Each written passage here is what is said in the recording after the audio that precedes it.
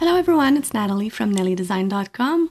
Today I'm going to answer a question that is asked very often, but it is so simple to do, is how to upload more fonts into Design Space. So first of all, when you write text in Design Space, you have the opportunity here to have all system or Cricut fonts. Cricut fonts are the fonts that comes with Cricut, and if you are not a Cricut Access member, you will have to pay for them, most of them.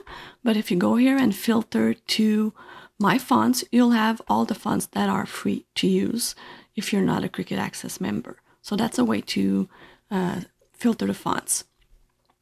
But if you want to know how to add more fonts, these will appear right here in System Fonts. System Fonts are the fonts that are on your computer that you will also find in Word, Excel, and all the other software that are installed on your computer.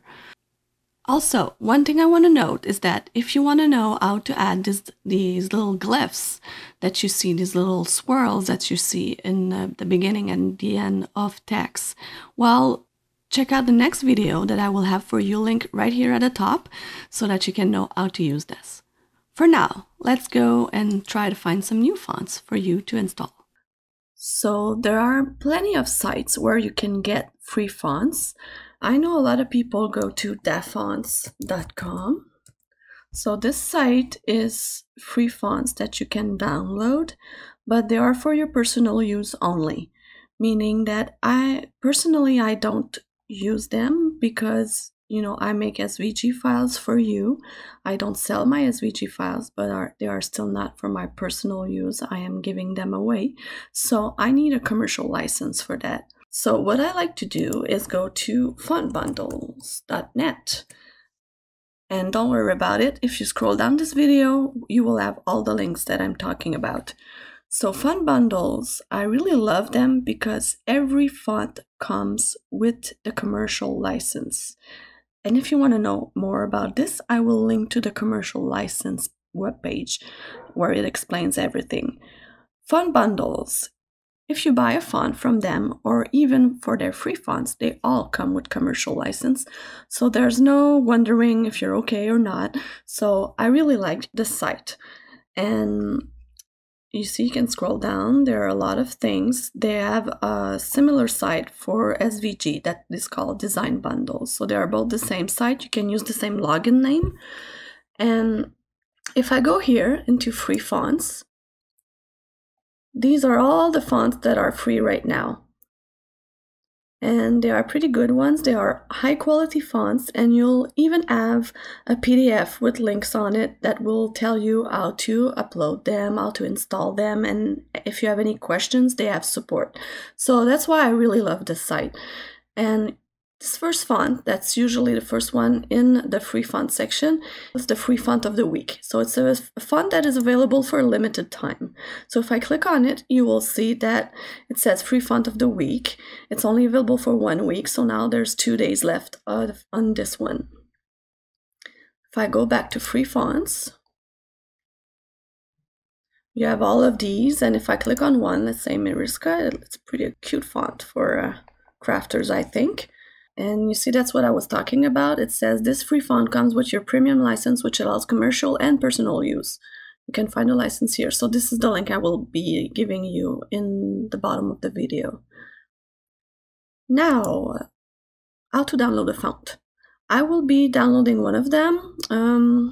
Let's say I'll take this one since it's only available for 2 days left. The way to download them, it's always the same thing for everyone. So you're going to click here on download free now. And once you download it, it goes right here because I'm using Google Chrome. That's one thing I really like about Google Chrome. It always goes down there so you know where your font is. And if you don't have that, you really need to find out where your computer saves the files by default. And this is where you're going to find them. For myself, I just click on the arrow right here and I go to Show in Folder. Now my folder opens and you see my folder that I downloaded is already highlighted, and you're going to see that there's a little zipper on it. That means it's a compressed file. It's a zip file. Essentially, these are files that are compressed, so they take less space. If you want to decompress them, so the only thing you need to do is right-click on them and go and extract all. Now what you can do is browse and save the file where you will find it for later. I mean, you want to keep these files that you download. Maybe you get a new computer and you want to install back those fonts that you previously downloaded. So you better save it and keep it somewhere you're going to remember it. So for the purpose of showing you, I won't be browsing, but I'll just extract right here. So you see what happens. I still have my zip file, but I have a new file that it's called the same thing, but that has no little zipper on it. So this is the file we want to keep. This one, we can just delete it. Delete. This file, we're keeping it, and I'm going to open it to show you what's inside. Now it always does that.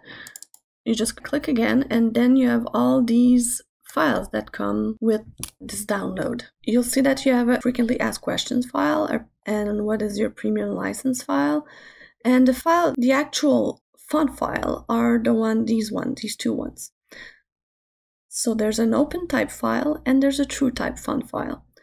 We only need one of them. I have trouble remembering which one is which and which one I should keep, but the only trick that I find, and please don't laugh, is that it's in an alphabetical order. So the first one in alphabetical order is the one I want to keep. So O comes before T, so I'm keeping the O file.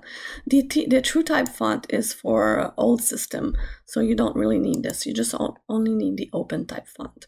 So to install a font, it's very easy. You need to right click again. So the thing to remember here is right click.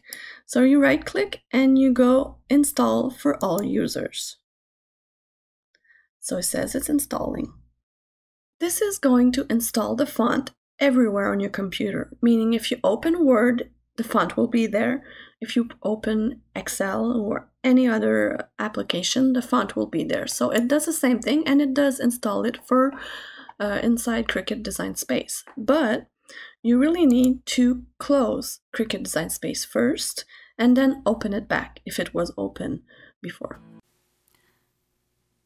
So once you have closed and reopen Cricut Design Space, you can come here into text and go into the search fonts right here, and don't be in Cricut because you won't find them. You'll need to be in all or in system, and we're going to search for velvet pants, and it's right here.